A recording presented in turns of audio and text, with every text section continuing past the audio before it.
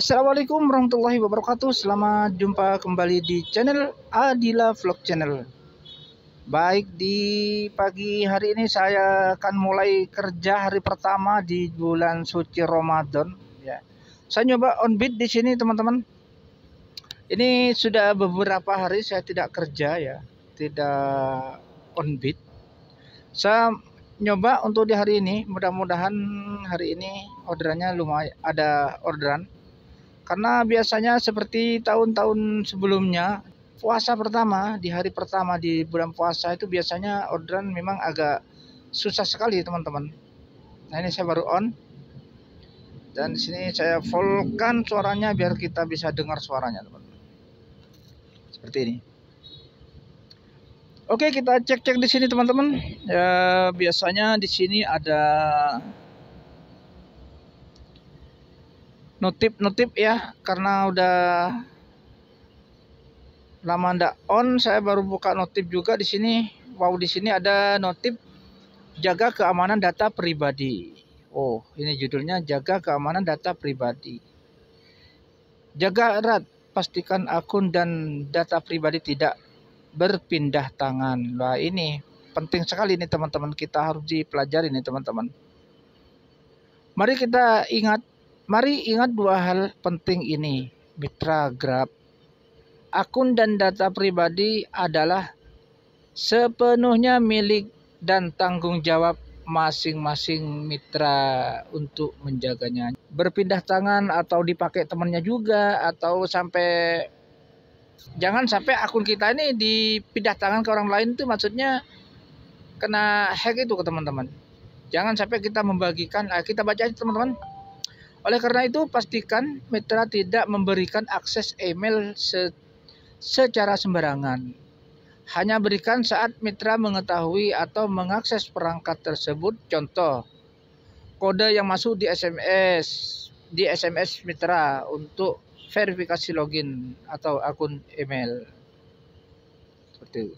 Terus yang kedua, jangan berikan password atau sandi atau PIN kepada siapapun. Terus yang selanjutnya nomor 3, tidak menginformasikan token kode unik mitra kepada orang lain. Tidak menginformasikan token kode unik mitra kepada orang lain. Tindak lanjuti kendala orderan fiktif melalui pusat bantuan. Jadi kita kalau misalnya ada order fiktif, kita harus tindak lanjuti melalui pusat bantuan. Soalnya terkadang ada fiktif baik teman-teman, tiba-tiba orangnya nilpon, tiba-tiba ada nilpon ngakunya dari pusat, ngakunya seperti itu, dan dia malah seperti ini teman-teman. Dia nelpon mengatasnamakan dari Grab pusat, dan dia katanya kalau Anda itu kena order fiktif dan suruh selesaikan saja, dan nanti supaya tidak disuspend, terus kita harus ngisi link yang sudah dikirim, itu katanya gitu teman-teman. Harus ngikuti perintah-perintah yang ada di telepon itu teman-teman. Nah itu jangan sampai teman-teman, mendingan kita cancel saja teman-teman gitu. Atau harus melewati pusat bantuan biar sistem yang cancel. Itu tidak ada pihak dari Grab itu nelpon ke driver teman-teman.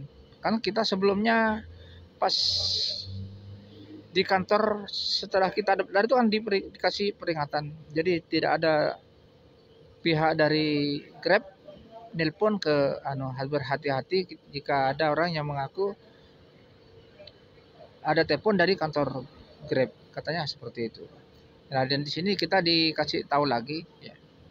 Kita harus waspada, jangan sampai kita, kalau kita misalnya nurut ya apa yang dikatakan si yang ngaku dari Grab itu, wah bisa-bisa akun kita ini nanti bisa kena pindah ke tangan dia, dan dia menggasak seluruh saldo kita yang ada di sini, diambilnya sama dia.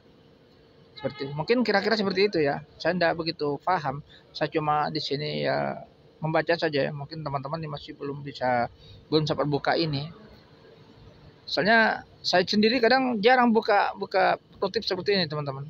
Kalau sudah online seperti itu. Dan di sini untuk terakhir ya, tetap waspada terhadap setiap modus penipuan yang ada dan jangan sampai terjadi hal-hal yang tidak diinginkan. Gitu. Order GoFood juga ada yang gitu, teman-teman. Ordernya sedikit, dia terus ada telepon dari pusat, dari Grab pusat, dia katanya mendeteksi kita itu kena order fiktif. Dan disuruh diselesaikan, teman-teman. Gitu. Disuruh diselesaikan, pokoknya macam-macam dah. Akhirnya ya jangan diselesaikan, teman-teman. Mendingan telepon pusat bantuan ya. Telepon pusat bantuan, nanti jangan ikuti kata-kata si penipu itu, teman-teman. Sangat berbahaya sekali. Nanti juga itu bisa menggasak uang-uang kita yang ada di tabungan juga bermacam-macam nanti, teman-teman. Soalnya udah dijelaskan ya, tidak ada pihak Grab itu nelpon ke kita. Tidak pernah seperti itu. Oke, teman saya sudah dapat tuh, teman-teman. Cuma saya aja belum dapat. Ya, yang dimaksud Grab itu kita harus menjaga benar-benar akun kita, jangan sampai berpindah tangan, jangan sampai dicolong orang lain, maksudnya seperti itu. Oke, kita cek lagi kembali ke punya saya sudah aktif. Sudah aktif tapi belum ada masuk, teman-teman. Mana ya, teman? Apa memang nggak ada order ya atau gimana? Oke.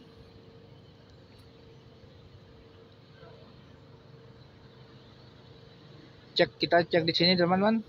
Oke, tidak ada masalah. Udah semua centang hijau, aman, teman-teman. Siap untuk menerima orderan. Tapi kenapa orderannya kok delay dari tadi udah berapa menit tidak ada masuk, teman-teman? Coba kita keluar lagi.